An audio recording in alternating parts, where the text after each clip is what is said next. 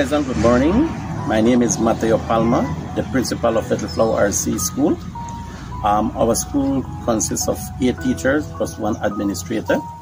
Presently, we have 185 students, pretty small school, but it encompasses 5 communities: Forest Home Village, Elridgeville, Jacintoville, Emery Grove, and also there's another, we have children that come from Punta Gorda Town, Cat Landing Village. So Little Flower School is like a network of different communities.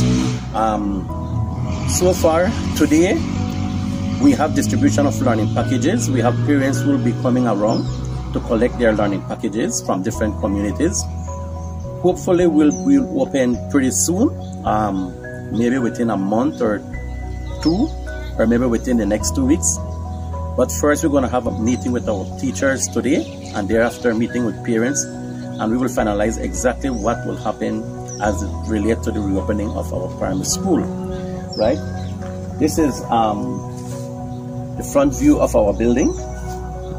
This was drawn by a student. We have our COVID regulations on the left-hand side of the building. When the parents come to school, we have 2 wash basins for them to wash their hands, to stick to protocols for safety. You know, we need to emphasize safety for our kids. So we have parents here coming, parents on that side. They come and collect papers, right? So this is the first part of our building. This is the front view, the entrance, right? We're along the highway, right? Okay, we're gonna move over. Okay, this is our second segment of our video. This is our isolation room. One of the requirements by Ministry of Education, we must have an isolation room. Here, we didn't want to write the word isolation room, so what we wrote is St. Therese Sick Bay. St. Therese is our patron saint of our school, and in order, whenever our children get sick, they will come here to this little area here, and this is where we keep the children. Children, teachers, whosoever gets sick will come to this sick bay. It is just not 100% completed, but it's just a little area for children to come in. It needs some cleaning, you know, but don't worry, we'll get this going. It has been here for the past 1.5 years, you know. Pretty soon, like what I said, as long as we're going to reopen, we're going to get everything in shape. We need to install a wash hand basin so the children wash their hands, or parents wash their hands, or teachers wash their hands before entering into the sick bay room. Just basically chair for children to rest until the parents come and get them, literally to take them to the hospital. Right, so this is our sick bay area. Here we have our pump house, but our pump house is falling apart. This needs some serious renovation. We have our own water system, so we don't depend on the government for water. We have our well here, and this is what provides us with water every day. So this will go under construction. We need to get rid of this, demolish this, and build a newer house for our pump. It has been here for the past 15 years, so it's time for us to do some renovation on this building. Yes, this is our third short segment. Here we are looking at the building itself. If you notice, the fascia board here is totally rotten. We need to do a physical repair of the building, all the edges around. We need to change these. The guttering are falling apart. It will take a little time to get this completed. You know, due to weathering, you know, this is very important. When it rains, the guttering helps a lot, so the water doesn't fall on the corridor when the kids are here, right? So parents, with assistance of parents, we could get this done, right? I have an excellent relationship with parents, and that's a good part, you know, working with our parents. Also, the St. Therese Sick Bay was also a great help with the collaboration of parents. So this itself, like what I said, we're going to do a drastic repair all around the building to change the fascia board, repair the guttering, replace guttering that needs to replace, and you know, make this more visible to the community, you know. Okay, this is our fourth clippings. This little area is where we allow infant 1, or what you guys call kindergarten 1, kindergarten 2, for them to come and have their little recess or break. They will come underneath here, they will sit, they will have their snack, right? This is where the infants will have their snack, kindergarten 1. They space off, because what happened, there are times where the smaller kids need a little area to relax, you know. So we built this for the smaller kids, right? Their building is at the back, but again, this will need some repairs. As you can see here, we need to do a little repair again on the roof. But this is very good, especially during the dry season when it's very hot.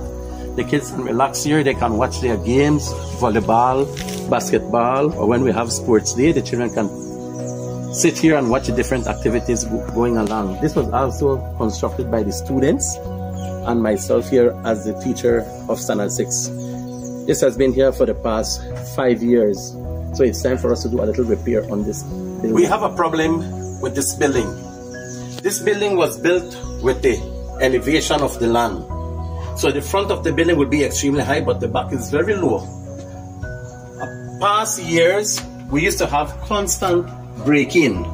If you can see at the top here, because the building is so low at the back here, the guys will come to the back here, they will break the ceiling, and they go inside the building. Recently, we had a break-in about 4 months ago. They break into the office and they mess around with our supplies, you know, damaging our school office property.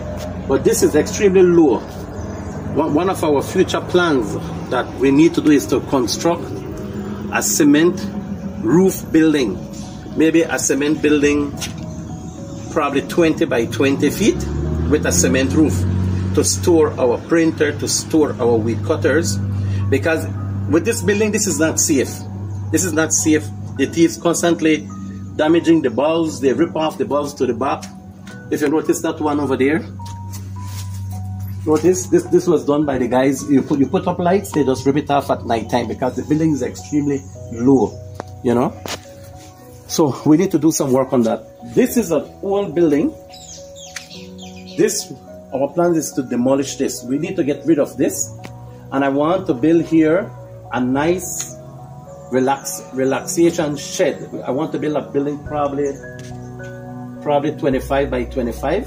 A nice shed for the children to sit, have lunch, for them to sit down and read a book.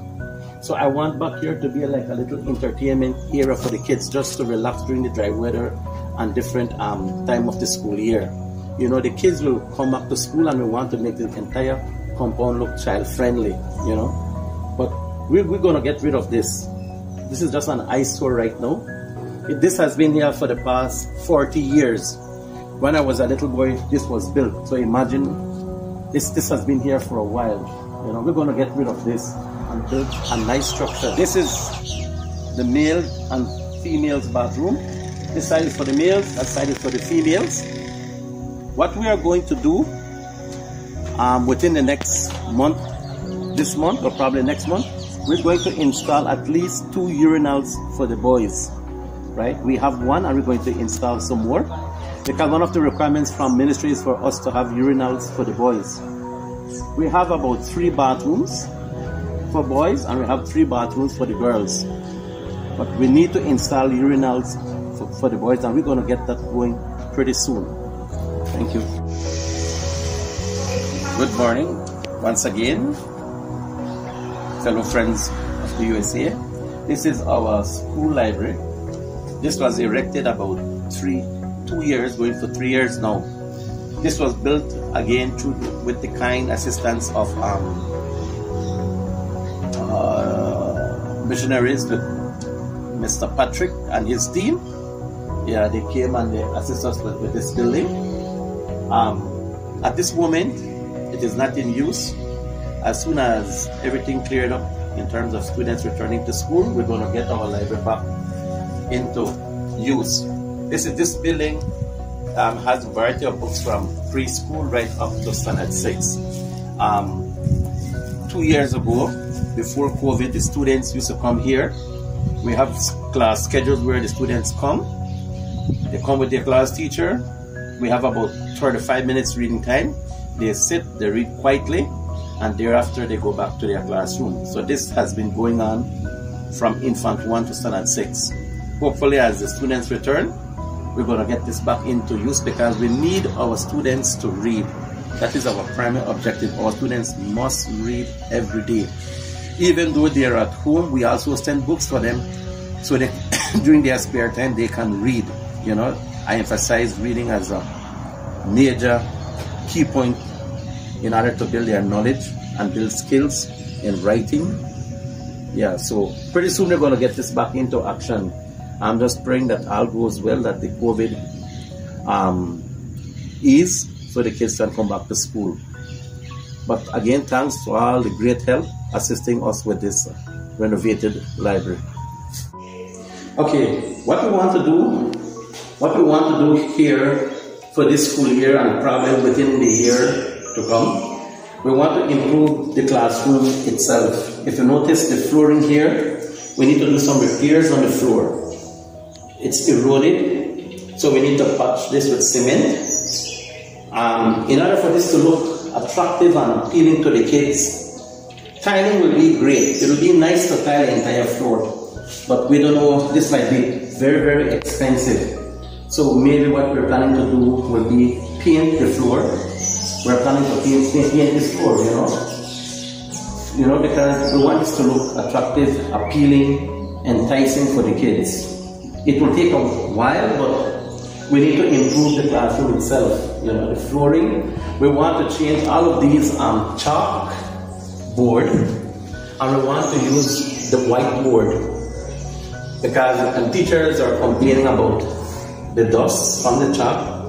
I know there are some teachers who have allergy like myself and having problem using chalk in the classroom. So our objective actually is to get rid of these chalkboard and use whiteboard, and that will help a lot, you know, rather than just like this is not healthy for us anymore.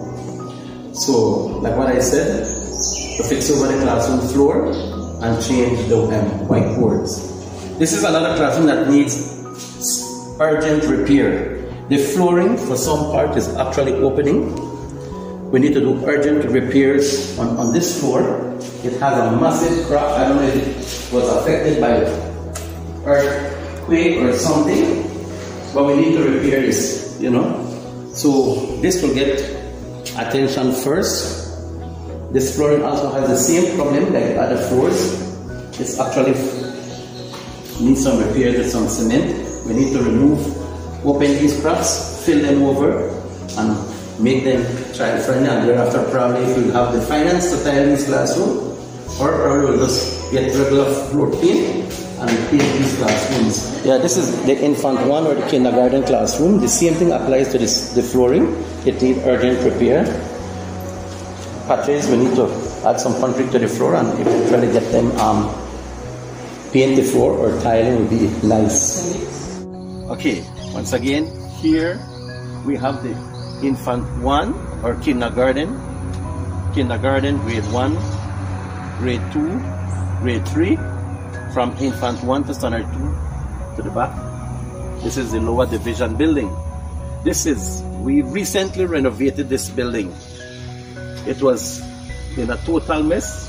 We had to do some investment to get this going, and also thanks to you missionaries who provided the paint to paint this building with Mr. Patrick and his crew. Yes, the paint was donated from you guys.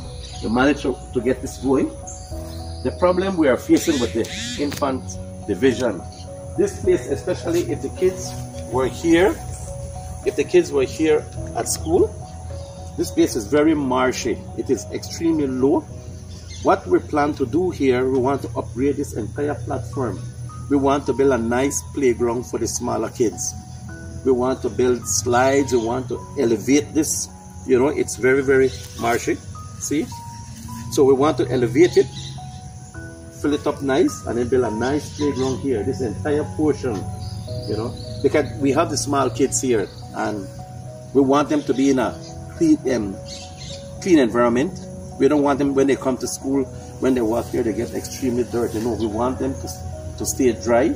We don't want them to go in mud. You know, this place is, so we need to do some work here on this platform and eventually put rails on the edge, because what happened with the infant ones, when they stand there, they will roughly just push their fellow colleagues, and somebody can get, you know, they could get really, really serious hurt, you know. So we also want to put the entire rail for the kids, you know, prevention. So we're working on this. We got a lot of work completed last school year despite of COVID. We did a lot of work on this building. It was in a total mess, you know, but thanks again. And with these parents, we managed to get this back on its foot. This is our school playground. This entire portion is about an acre of land. We also need to keep this clean. Our school is about 2.5 to 3 acres of land. But this portion here, if the kids are not at school, we need to keep this land every 3 weeks. This is a big portion of land. We use a drive mower. We actually pay a guy to come here every 3 weeks to get this portion of land low, as you know. When the kids are here, we'll use this for our recreational games, for volleyball. We use this for football. We use this for softball. It's time for PE. The kids come out here for PE. So it's a beautiful land, but we just need to keep it clean. It's been now going for 2 years that we're keeping this clean, despite the kids are not here. We have some picnic tables under these trees. It's very cool to relax. You know, we want to do a little bit of upgrade. Paint these benches and cement bench and tables. We want to paint them, you know, so it look attractive. You know, we want to keep it clean and beautiful for the kids. Here we have our pavilion. This pavilion belongs to the nuns, right? But again, with the kind help from the missionary parish, they came, they sent us some funds for us to renovate this pavilion. We use this every day. Once the kids are here at school, we use this for our assembly, we use this for our entertainment. We use the pavilion whenever we have meetings. So it is just rightful for us to keep the pavilion clean and beautiful, right? So this is our little entertainment building. We have exclusive access to this building, right? And it's about 100 yards from the school. It's not far. So we could easily traverse now. We have an excellent walkway, a cemented walkway. This helps a lot, especially during the rainy season. If it's like now, if this wasn't here, it will be difficult for visitors to come to our school. They will have to go all around to reach the building. But with this walkway, it's easily traversed now. We don't have any problem. Our feet are literally dry. We don't have to be walking in the mud. It's excellent. It's a wonderful walkway. And again, a big thank you to the donors who assisted us in getting this walkway built and the renovation of the pavilion. So far, I want to say Our Lady Star of the Sea Primary School. I am more than happy to have you guys as our sister school. We will work hand in hand because we want to build this excellent relationship in terms of academics and in terms of extramural activities. There are many needs here. One, at this moment, there are parents who cannot afford their school fees, right? So whatever assistance I get, I will use that to clear some parents' school fees. We also assisting parents who don't have access to school supplies. We provide school supplies. And as soon as our school reopen, we'll provide food to the needy students. Yes, there are students who come to school without food, and as a good Christian school, we try to assist these students and those who are in need. Right? So last year during COVID session, we gave out pantry to more than 80 families. We did that again through the kind friends from Our Lady Star of the Sea Parish. They assisted us with some funds, and I bought groceries and we distributed to many Little Flower parents. So at this moment there are needs, and we will see how best we can assist our parents, and also to improve our physical structure of the building, internal and external. Once again, I say thank you, Our Lady Star of the Sea, for this excellent collaboration. May God bless you, and we continue work hand in hand. Thank you.